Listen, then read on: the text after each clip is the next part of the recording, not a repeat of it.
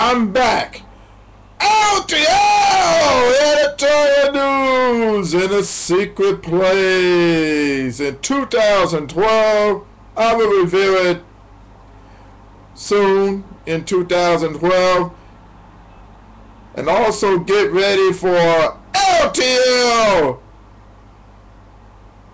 Talk Radio Blog. I'll tell you about that in 2012.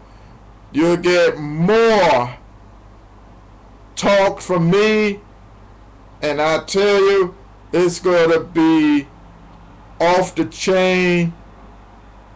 And we're just going to take the gloves off on that one. And I'm just going to come at you. We'll all talk of the news on radio or talk radio blog coming up in 2012. But let's finish this up with the future of Iran. Here it is. Iran has been a threat, a thorn to, I guess, the United States in particular, but maybe others in the world. EU have sanctioned Iran by blocking them from selling oil to them. Okay.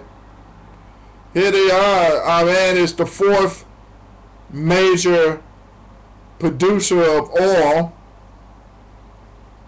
And then Iran in 2011 went on to talk to Syria about a secret deal.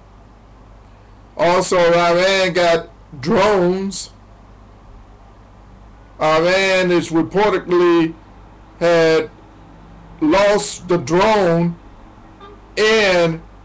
from U.S. and the drone from U.S. is missing, and they asked Iran what's happening. Also, they bought uranium, that is, uranium from Russia. Also, they have uranium enrichment plants. They got 5 buildings already, and they're getting 5 more. So a lot of things are happening for Iran with Mahmoud Ahmadinejad. He's a threat, and he don't care. Now he want to be have Iran as the superpower, like Russia, U.S., UK, China,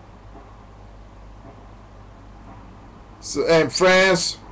So here Iran is trying to really boost himself with nuclear weapons, nuclear missiles. They did test fires from the mid-range level. They already got it set up for the long range.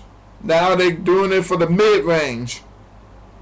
So they're making themselves a threat. Does America have to set up a America hit list? Obama's administration had to set up a hit list. You know, they took down 3 key terrorists in 2011, which was Osama, which was Iraqi, who was a cleric in Yemen, and Gaddafi with Leto.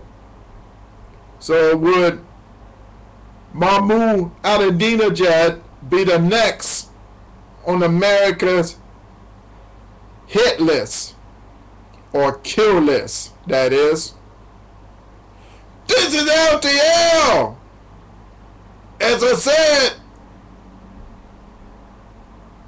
talk radio blog for 2012 is coming up soon. This is LTL and the LTL editorial news.